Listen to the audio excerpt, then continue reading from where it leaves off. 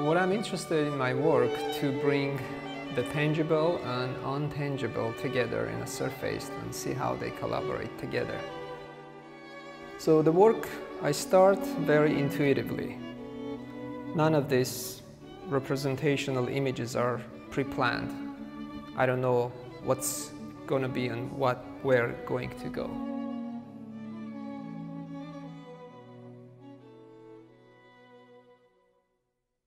In these paintings, when I start the background, cloud, sky, and all these colors without knowing that the church is going to go there or that. And then that day, which is 1 year ago, same day where I'm talking right now, today, the war started against Artsakh from Azerbaijan.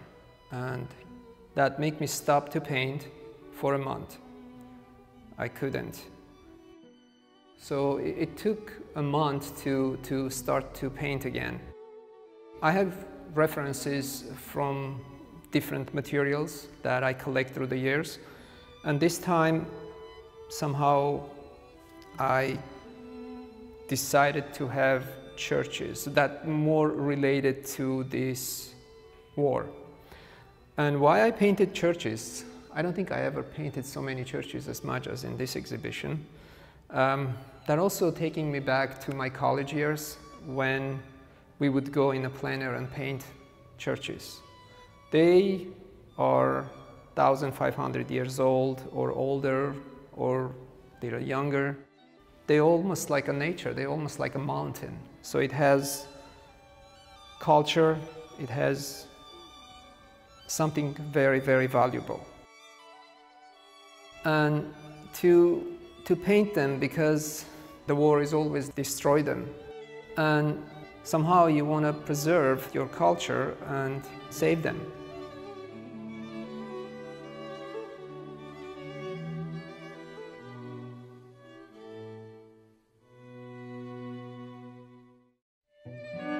I met Gegam a number of years ago, and we had been in a number of group shows together, all over Los Angeles and even Italy as well.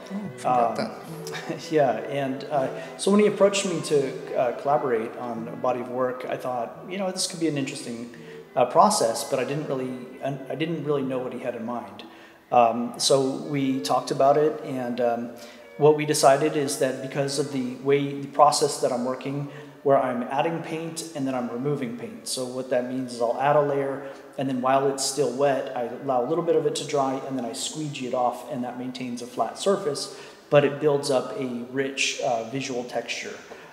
So I would start and establish the composition and the base, and then I would turn the piece over to Gegam, who would start to interpret the piece and to build in some representational imagery. And also you use those tapes, those lines. And I remember first when I met you, I was like, how you do this? And he's so generous, and he just give away everything. But he have those tapes, the way he said how he used. After that, I can't use it because he's so. I mean, if he would keep it secret. I was like, okay, I'm gonna use it, you know. But so I said, I have to collaborate with him.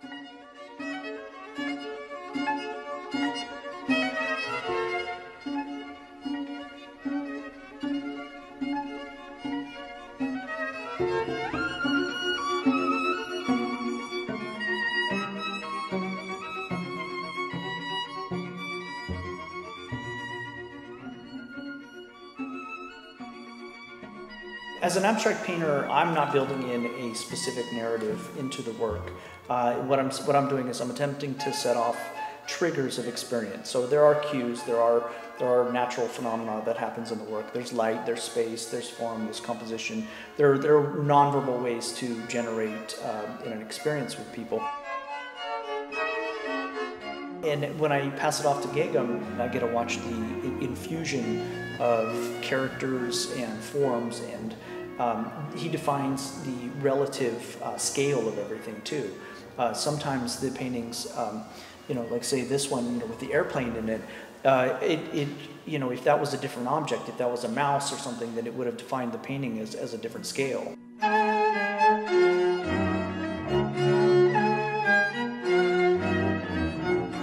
So it was interesting to me to be able to get my paintings back with this interpretation and addition of the figure, and you know, especially the animals. Yeah, like for example, this piece here, those elks and deers, they just couldn't go on a bright surface. They just dictating me to find their place in the cold, wintry places, or that boat over there floating. When I do my abstract work, like you do your abstract work, before the material world fit in, I look at those images, and those images, they already speak to me how to, we want to fly that corner, I want to live there, like the way I want to live in Los Angeles now. So they find their place on the canvas, center, corner, anywhere. And after finding their places, the other steps become how you connect them, because they are the material world, and how they get connected with non-material. So well, and during this time too, you've been going back and forth between you know, the city and then the desert as well. yes. So you know, that was one of the things that I picked up about the work, was that there was this influence of, you know, obviously civilization, but then there was this other element of nature that I do think, you know, carried through from some of your experience out in the desert. During this time when I was painting these paintings about the war involved, I needed to go to desert where I can fill myself with different kind of inspiration. So this painting happened there. That's one of the sunset over there I've seen in Joshua Tree, where I have a place. I imagine myself as a cowboy here, and the rest is very surrealistic. I don't know, this painting makes me laugh.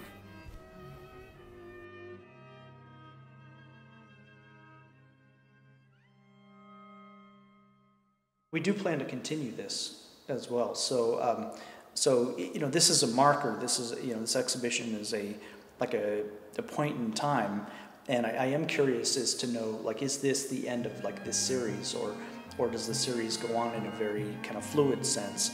You know, are we kind of encapsulating this body of work, and then, you know, future work changes in some way? You know, I don't know yet at this point, but it very well could. We'll see.